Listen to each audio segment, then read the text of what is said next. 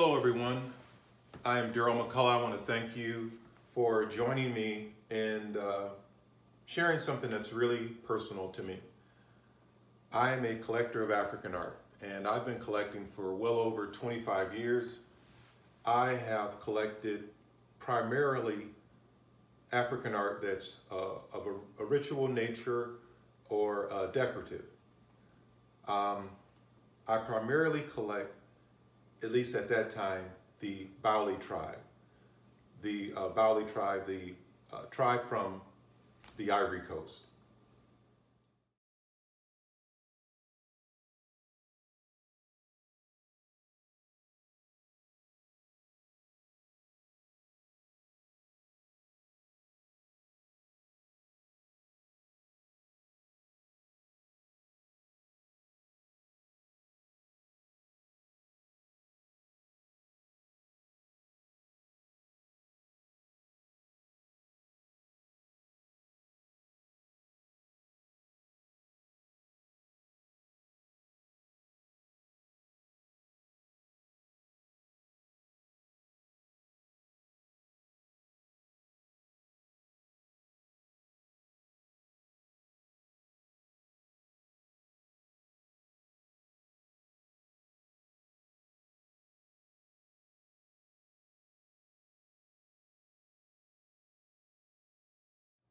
Besides artifacts from the Ivory Coast, I started collecting various artifacts from Mali. I have a large array of Sanufo hornbills, and I'm going to share those with you as well.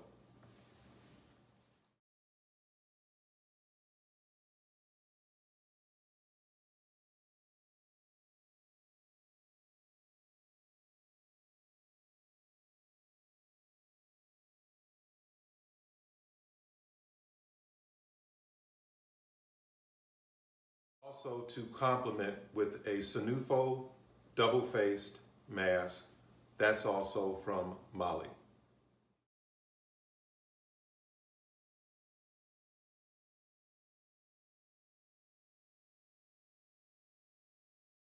I also have 3 of the 4 various styles of chihuahuas. I'm a big fan of chihuahuas. I have the styles they were used, the chihuahuas were used in the harvest rituals, headdresses. And as I mentioned, I have 3 of those styles. The 4th style, which is a little more abstract, it's actually horizontal, where my regular chihuahuas are vertical. The horizontal chihuahua just hasn't grown on me just yet.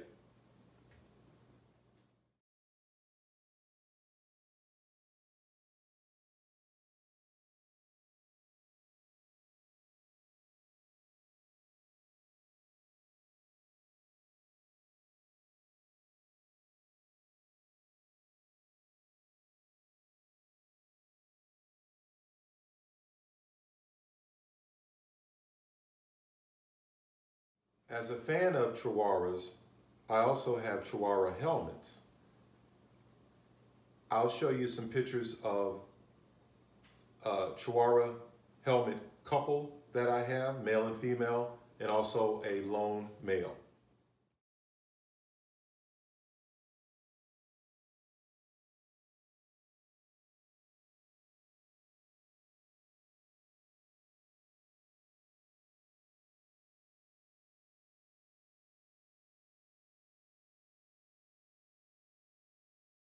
Another style of chihuahua helmets that I have, they're from the Buzo people, the Buzo tribe. And I'll show you a few pictures of those as well.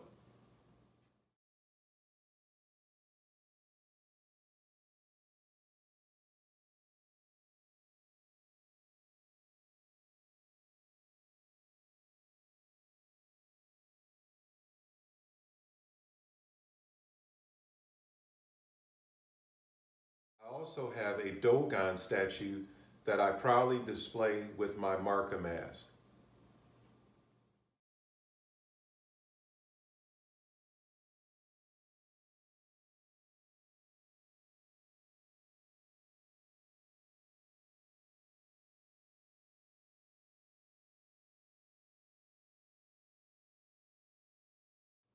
I most recently discovered an interest in art from the Mossi people from Burkina Faso. I have several Yatanga masks and a few Grebo masks, which are very intriguing to me. I'll show you some pictures of those, and since we're speaking of items from Burkina Faso, I'll show you my Spitfire mask and my Chameleon mask.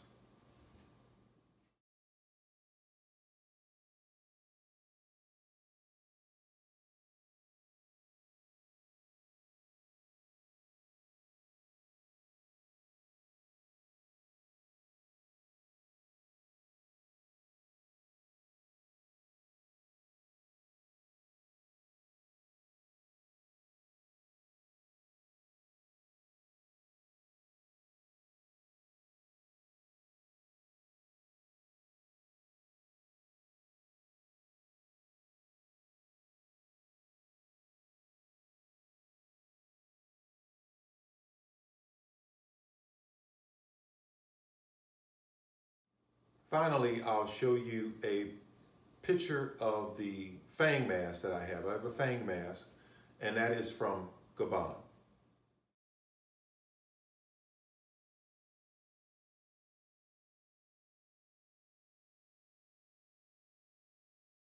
Now, why did I take the time to share with you my collection? Firstly, to convey that I've been collecting for many years, and I love my collection. It's brought a lot of joy to me. The other thing that I wanted to convey was, I don't know, it's been frustrating with me over the years as to why many black people don't share my passion. I've found that many black people, they're almost repulsed by African art. They're afraid of it, their own history. I just don't understand that. You know, black people of African descent, why you don't collect artifacts from your own people. It's just something that has perplexed me over the years. But, you know, I'll start with something that has happened to me, a very true story. Many years ago, I went to Allen, Michigan, which is the self-labeled antique capital of Michigan.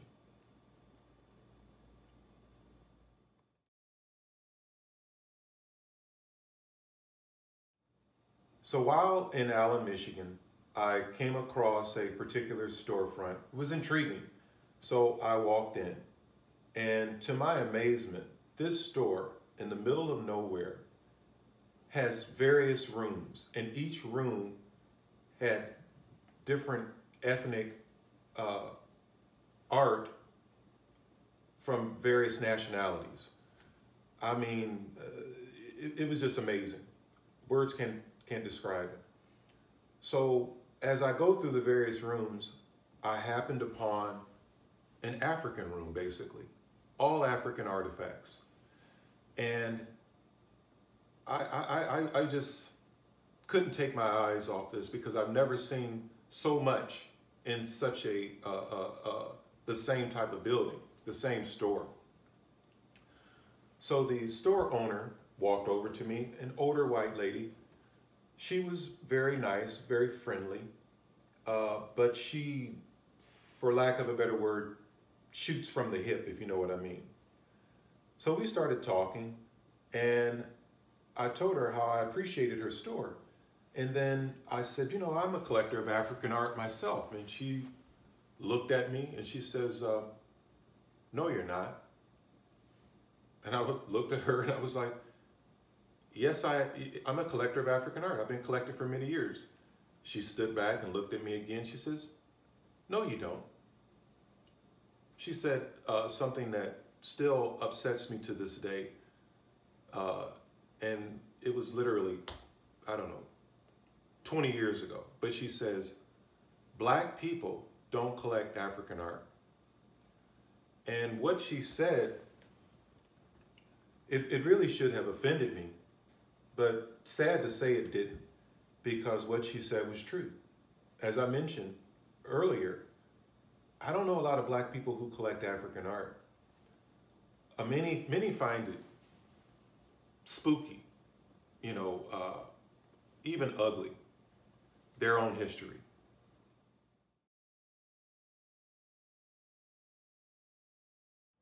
As the store owner and I continued talking, I pulled out my phone because she didn't believe me. She did not believe that I collected African art.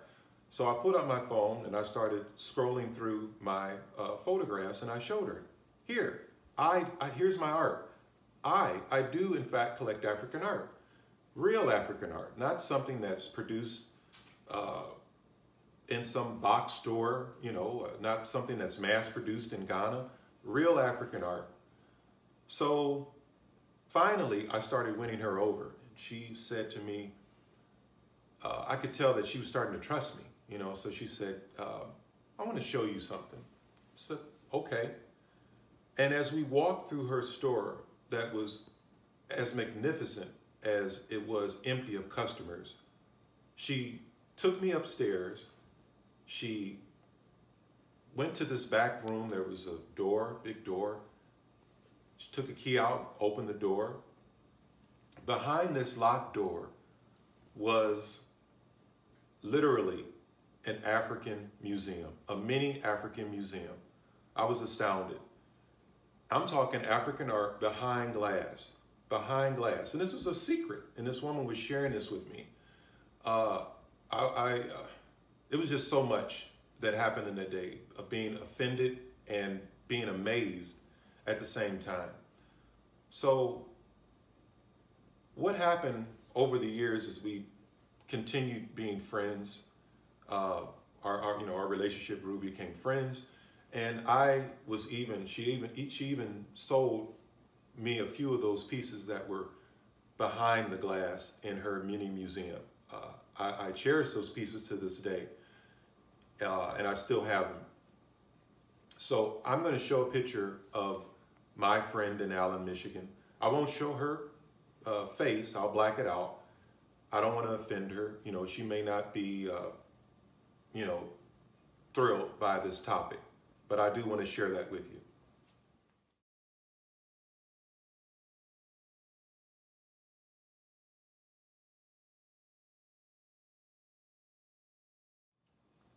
You know, another thing I want to share with you, I love Facebook. I mean, I love Facebook. And on Facebook, there's a group, and they are these so-called scholars of African art. And they judge, you know, people put their collection on there, and they judge if this is a good artifact or if it's fake. You know, it pisses me off because all of these scholars of African art, they're all white. They're all white. And I don't know, you know, I guess I really can't complain because I have learned something from these so-called scholars. I even have a friend now that I met on one of those sites, and we message each other every day. He is from, he's in Dakar, Senegal. And a lot of times at work, like I said, I message him all the time, like almost every day.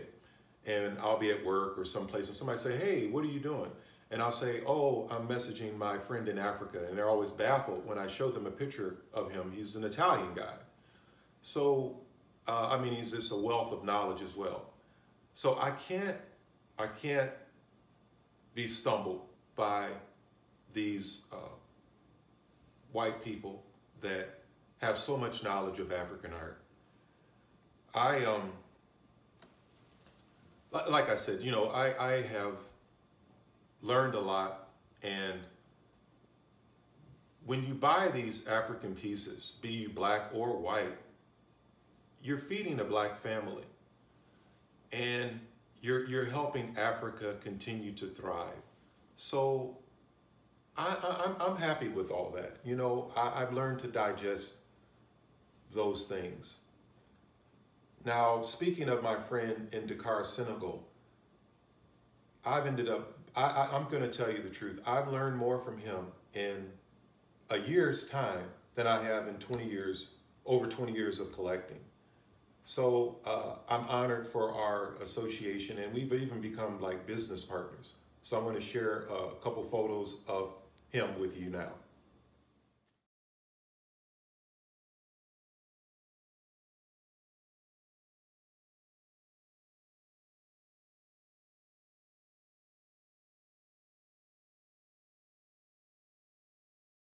So in conclusion, I really wish that more Black people collected African art.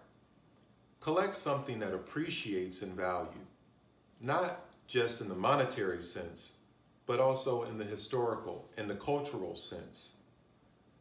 So I personally want to thank you for taking the time to view this video. All of you, take care and be safe.